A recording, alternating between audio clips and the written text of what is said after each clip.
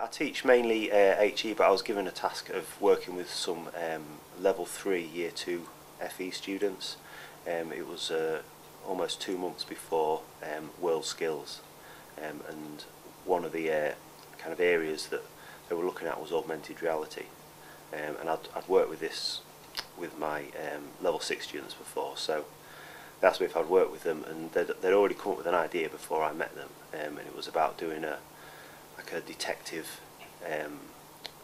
murder solving game using augmented reality technology and looking at what was out there, but we realised that we could actually make this ourselves. The students were quite with it, and they were quite technically competent, so we looked at developing it ourselves using Unity and Vuforia, and basically we got a group together and they developed a series of posters, a backstory, there was a website, all sorts of things to set the scene for this game, and basically the technical part came in where you would download our app that we developed for from the website, and as you went round you would view one of these posters with our app, and the poster would come to life. There'd be some blood stains going on over the top of it, there'd be a little bit of text telling you what that clue was about, some 3D objects would appear over the top of this poster, but everything was attached to the poster, so if you moved around with your phone it would all stay with the poster, so you could move around the 3D objects and things. And the idea was to follow the clues,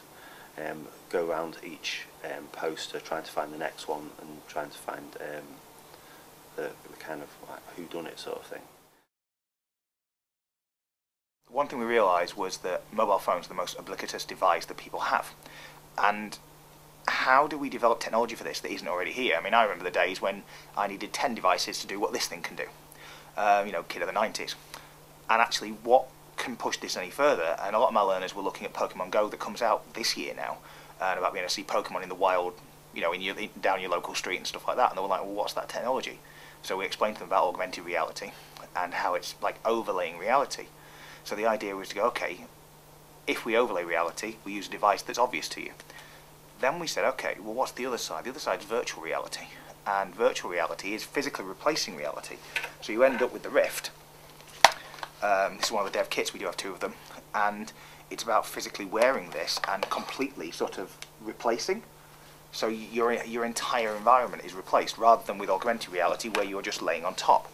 So the whole idea of the project was to develop this sense of understanding for the learners about augmented reality, virtual reality, layering, replacing, and actually how to design and build for it, and where applications for that are going to be.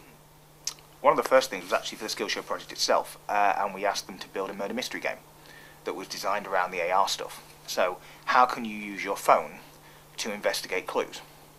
So one of the first things that they came out with was a series of, with AR you have to have something for it to work from. So you have to have a picture or an image or some form of tag that when the phone hovers over it, it can actually see something, it can see the hidden information. So what they built was a series of posters that allowed you to see clues, and then those clues built up your own little mini sort of, almost like Professor Layton game. You know, something, a Crystal Maze sort of level you get a chance to build up on top of, and you see those images and how it actually works.